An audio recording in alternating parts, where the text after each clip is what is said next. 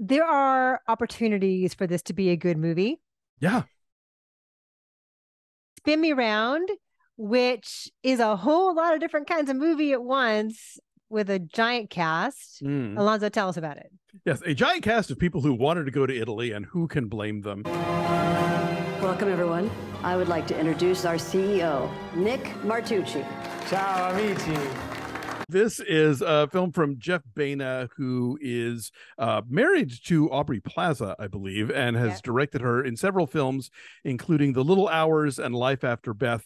This one is a comedy? Question mark. Sometimes. Yes, at moments. Alison Brie plays the manager of a not Olive Garden. I believe it's what Tuscan Grove is what they call it. In Bakersfield, California. She wins an opportunity to travel to Italy with other location managers of this very popular chain restaurant to learn more about Italian cooking and the heart of the company.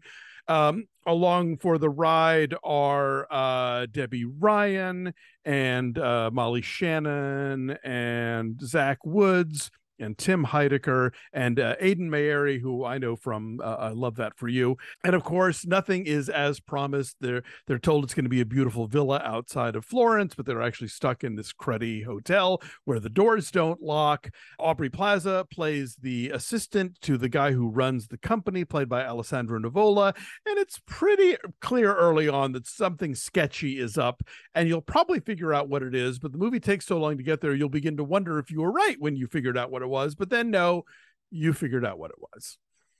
There are opportunities for this to be a good movie. Yeah. There are so many different kinds of movie going on, because it's like, it is this kind of sticky satire of soulless corporate greed and just like homogeneity. I mean, the whole opening sequence is about like the pasta being made and in like the Alfredo sauce being put into these lumpy plastic bags you glorp onto the noodles and then throw it in the microwave. Glorp is a really good onomatopoeia for what happens here. And so you think it's going to be that along the lines of like Office Space or For the Girls, right? Was it Support the Girls or For the Girls? Support the Girls. Support the Girls, right? Where like they're making fun of like how the cheesy sameness of like strip Hooters. malls or whatever it is. And it is that.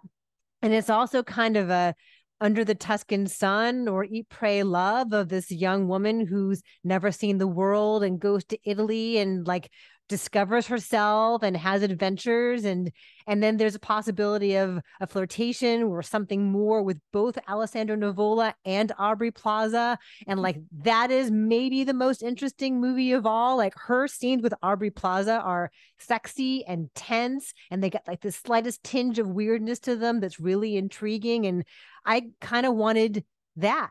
I kind of wanted more of that movie, but then it also has to become some whole other thing. And then it's got like, as you say, the place that it goes to is not all that shocking. Yeah. Right. But like, if you're paying attention, that's a whole different kind of movie. And then sometimes it's almost a horror movie. I mean, I don't know what the point is here.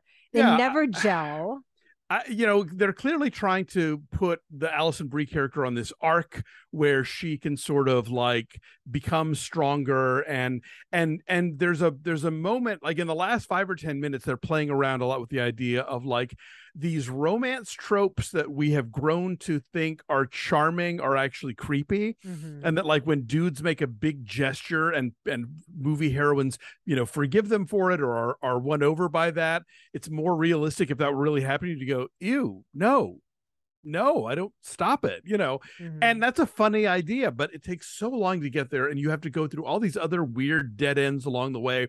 Everybody seems to be in a different movie and kind of improving a lot of it as they go along. Molly Shannon basically is bipolar for laughs, I guess, in this movie. Is that what we're supposed to take away from that? I don't know what it is. I mean, the whole running gag is that her luggage got lost. And so she has to go shopping. And so in each new scene, she's in some ridiculous ensemble that she went and bought. And like that alone is supposed to be hilarious. Like putting Molly Shannon in these like sorbet colored monstrosities, wild chic outfits. Yeah. Like that's supposed to be funny in and of itself. But then like, who is she? Like, each person is one or two traits, and then eventually the movie wants you to care about them as more substantial human beings, and the groundwork has just not been laid for that at all. The stuff with Alessandro Nivola, again, is potentially intriguing. I always like him. Yeah. He's really handsome, but he's got that like untrustworthy thing going, right? Like there's there's always something a little sketchy, whether it's in Many Saints of Newark, like whatever it is,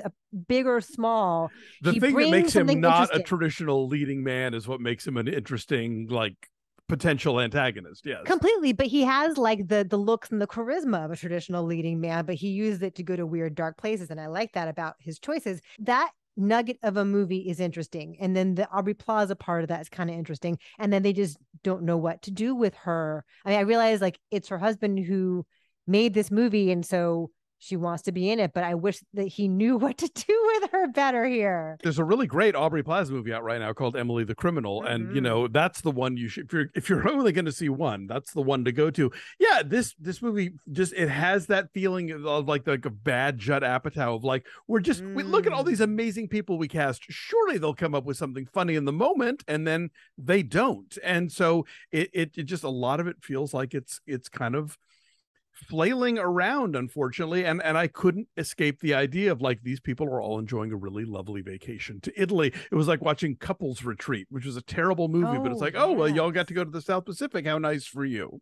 And I like Alison Brie, but she has to navigate so many awkward tonal shifts that even somebody as capable as her cannot do that. There is a weirdly classist tinge to this movie in that, like, it's so above Olive Garden and so too cool for Olive Garden, and knows that Olive Garden is shit. And yes, a case could be made, but it smacks of like, oh, you stupid flyover fucks, you don't know about real food, and we're here to mock you. I don't know. I think a better movie, they could have done all those things and not make me think about that, but I kept thinking about that. He has a line, Alessandro Nivola's character, whose name is Nick, has a line about how like this was supposed to be my Spago.